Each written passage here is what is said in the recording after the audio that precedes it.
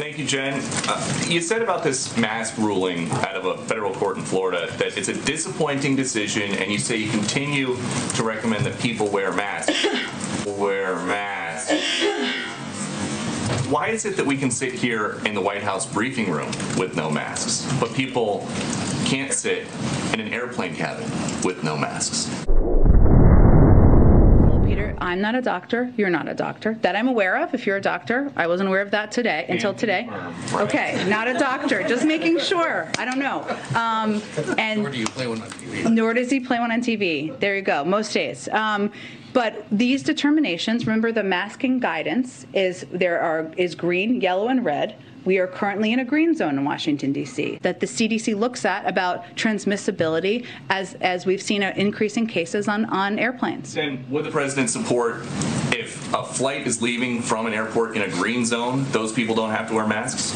Again, Peter, there's been long a difference from the beginning about people on an airplane and in federal transportation vehicles and situations than where they are in locations. Okay. On a different topic, we have new reporting that at least 23 people apprehended at the southern border in 2021 are on the terror watch list. Why do you guys think it is that somebody on a terror watch list would want to get into the United States undetected?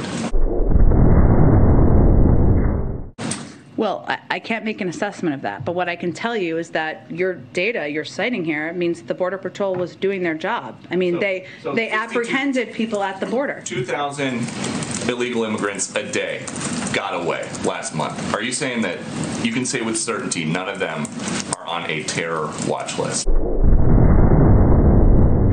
Here's what we're talking about, encounters we know and of a suspected terrorist attempting to cross the southern border. They're very uncommon.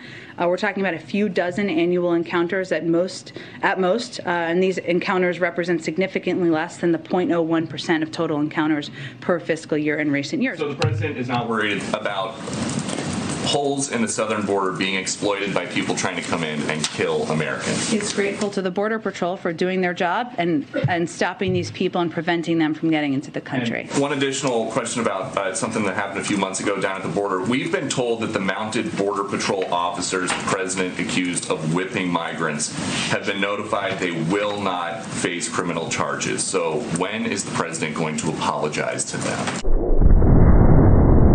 There is a process and an investigation that's gone through the Department of Homeland Security. I don't have any update on that.